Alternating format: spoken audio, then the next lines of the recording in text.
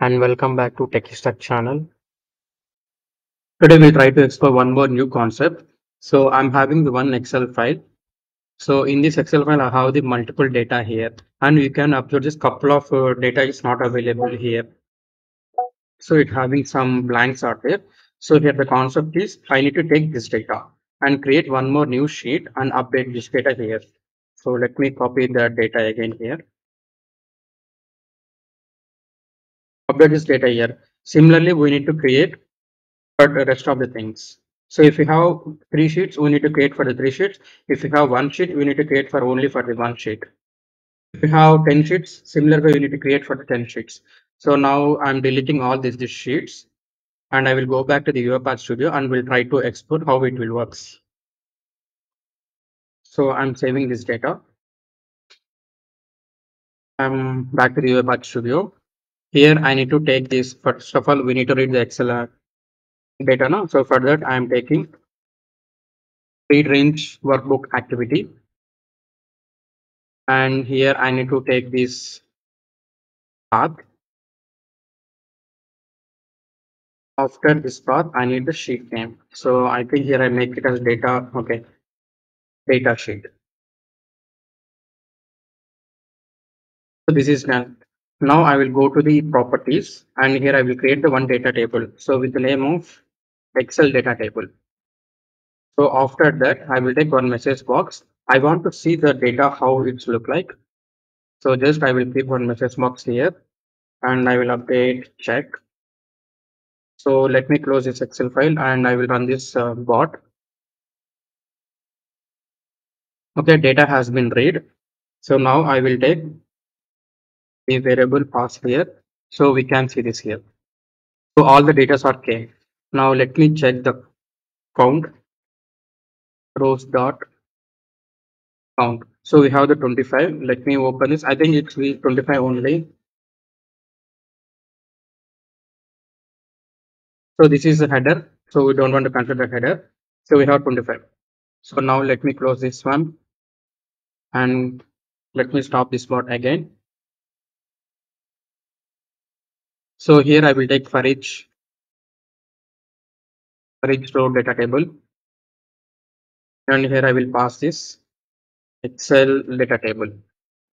After that, we need to check this condition. For that, I'm taking if condition. Let me drag and drop the if condition. So in this condition, I need to keep parent row of 0.to string not equals to blank. So if it is not equals to blank, then update the data. So let me take, before that, we need to create one sheet. So first of all, we don't know how many sheets are available or not. So we just read the data. After that, I will declare one sample sheet. So I will take one assign activity here. So in this assign, I will take create one more variable which name called sheet name. So initially I will declare as sheet 1.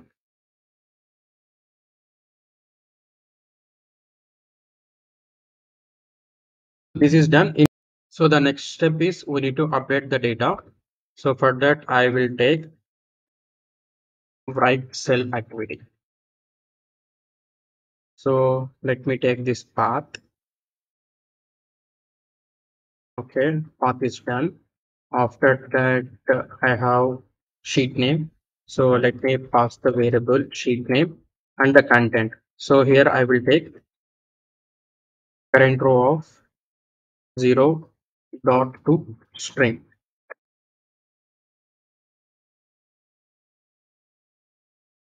So this is done. Similar way, I need to create for all things, and here the data should be updated on the A1 cell. So later I will change this variable. So let me take for another things. So this is for 1, and here data applicable for the B, and this is for 2, and the cell is for C. So one side condition is done. So here we need to take one more variable which we call counter variable. So let me declare one more variable I will make it as temp counter. So in this, I will declare 1. We go to that variable panel and I will just check the scope of, okay, scope of supplies are done. Let me change the variable type integer. So this is done. So let me take assign here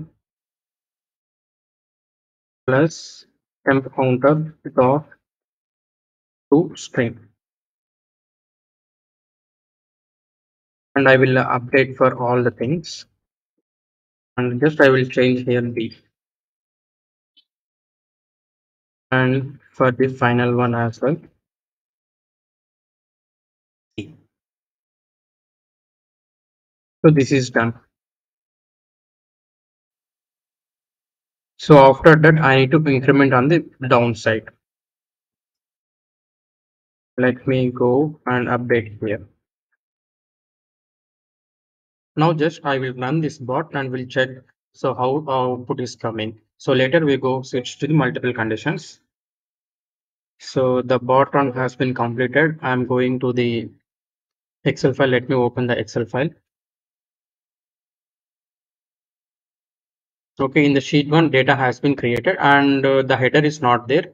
So let me check for header as well. Okay, let me check here names. Okay, for this one. Okay, this is fine. So if you want the headers, then go to this retain workbook activity and go to the properties. Just remove this, uncheck this add headers. So now I just save it and I will run this bot again and we'll see the headers will be added. So let me go back to that Excel file and let me open and going to the sheet 1. So we can see the add the headers. So here headers has been done for the 3 tables. So now the next step is we need to splits. So we'll check how it will works here. So now we check here. So equals to blank or not. So that is fine. After that, we need to show else condition. So if it is blank, then what it need to know? It's need to create one more sheet. So let me assign the sheet name. So let me take here and assign. So I have assigned the sheet name. So here I will, what I will do now, I will take one more incrementer here. So let me take sheet assign one variable. So this is variable only for the sheet counter. So I created sheet counter. Let me make it as initially it will, I will take 2. Or else you can take and downside you can update the one, anything is fine. Let me change this string to integer variable type. So this is done. So once you updated the sheet name is equals to 2, then later what we need to know, we need to increment this. So let me sheet counter plus 1. So it's keep on changing the sheet names. That's fine. After that, once you created the sheet name, then it won't come to inside of this one. So for that, I will take one more assign variable. Let me make it sheet status. So let me change the scope of variable here. Where is its scope of variable? In this variable, I will make it as sheet created. Okay. Now sheet is created. So before sheet is created now, so I will check here one more condition, if condition. I will make it as if, and I will drag and drop here. So if here sheet status not equals to this one.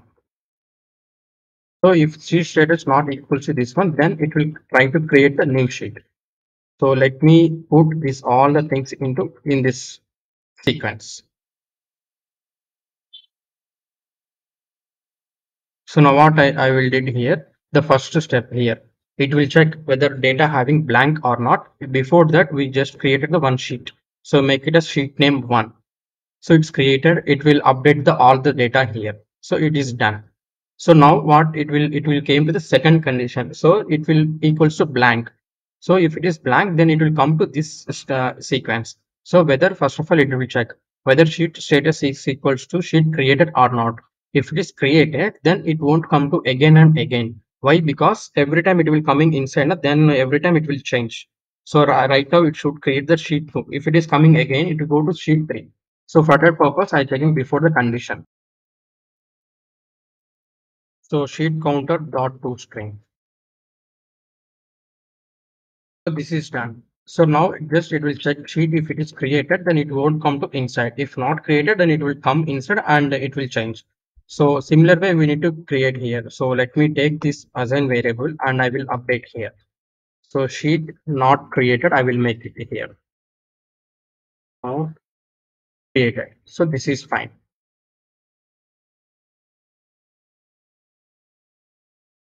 So now all the things is done. So one step is missing here. So this temp counter is here. No? So we need to change this temp counter to 1 again. So let me copy this and I will put in inside this. So now all the steps has been satisfied. So let me try to run. Before running this bot, I will just delete the sheets here. So let me delete this sheet here. I'm saving this bot and I will run this bot. So as of now, I will go with the all at once. So this is done. I'm going back to the sheets again and let me open the sheets here. And if you go here, the data is updated successfully. And I go to the sheet 2, data has been updated successfully and sheet 3. So this is the one of the method which I followed is in the loops. So they have, I mean, we have the multiple methods are there. So you can try from your end. And if you have any doubts on this while trying different method, just comment on the comment section. I will try to explain the concept.